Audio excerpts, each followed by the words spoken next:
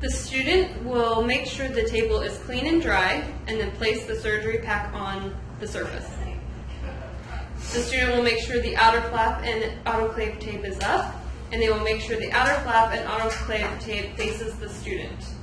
The student will then check and make sure the tape is intact and that the indicators are present. The student will now remove or tear the tape without contaminating the package. For the first flap, the student will hold the tip of the folded back corner and move it to the back without contaminating.